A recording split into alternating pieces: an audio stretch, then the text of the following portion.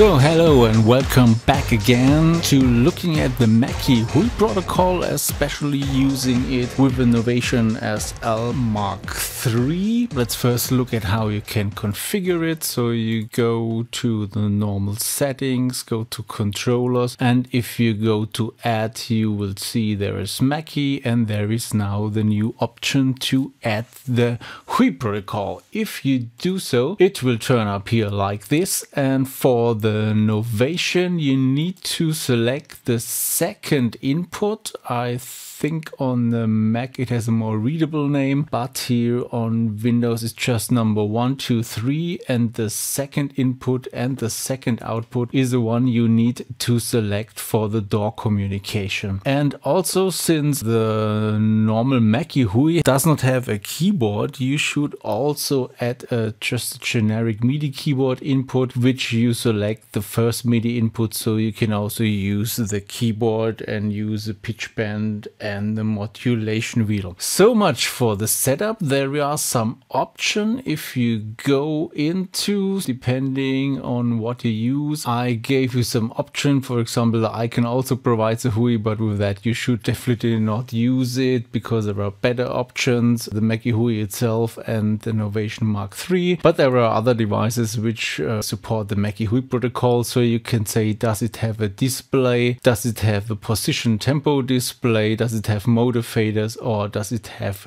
VU meters. The second display of the original device, I cannot support this because I have no device which supports that, so I cannot test it, but I put it in case I once get my hands on an original device. But nevertheless, you can use the normal display to display the track names. You have the position display, the motor faders work also, and the VU meters if your device supports that. With Novation, it does not support these things. You only have a normal display which gives you the info about the tracks. Then you have lots of assignable buttons which are also not present on the Novation, but for other HUI protocols you can put all the function keys, you can add lots of different features which you want to use also on the foot switches. And these options are also only interesting if you have touch sensitive faders, and you also have this specific zoom button on the cursor keys. So for the Novation, only the first setting is interesting, and that's it. So let's look what you can do with it. If you look at the device, the first thing you need to do is press the in control button, then it enters the mode where the door can be controlled, and you see already here on the display the tracks turned up only for characters, so you get a little idea which tracks you are dealing with, but it's not that very good to read. You can select the track, you can change the panorama, so the knob above it changes the panorama, and here with the faders you can change the fader volume, and with the buttons up there you can change either the mute state or the solo state. If you move up here with the cursor key,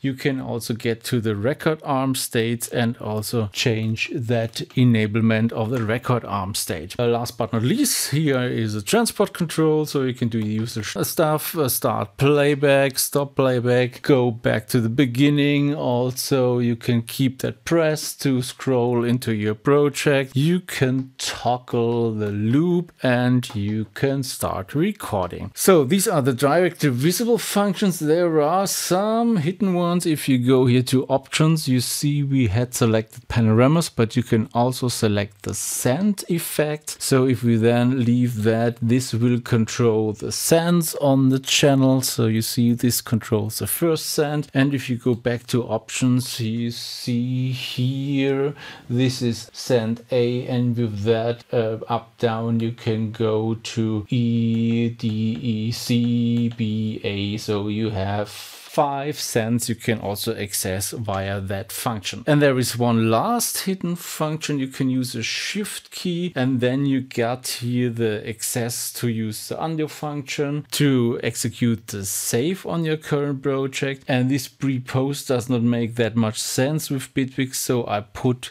here on that function I put the metronome toggle on, and on the second one I put the tap tempo function. Okay, so some basic features which gives you this Mackie HUI support, and yeah, it's quite okay for controlling the basic features. And I hope I might be able to look into the Ableton protocol, which gives us hopefully longer names for the tracks and things like that. But I think Mackie HUI also gives you a good start. So, and if you configured all that and like this and have the keyboard, make some funky music.